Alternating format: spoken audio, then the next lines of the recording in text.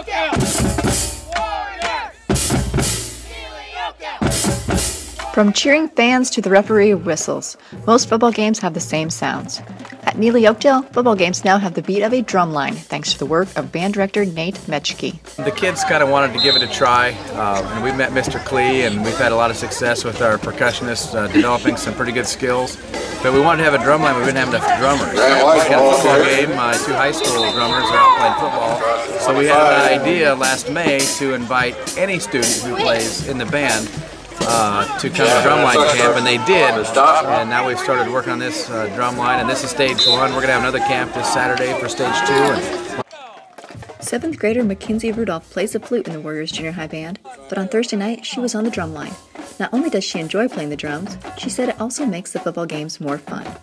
I think the football games go a little bit better with the drum line included. I'm really proud of this group, and I'm excited to see where we're going to be a year from now.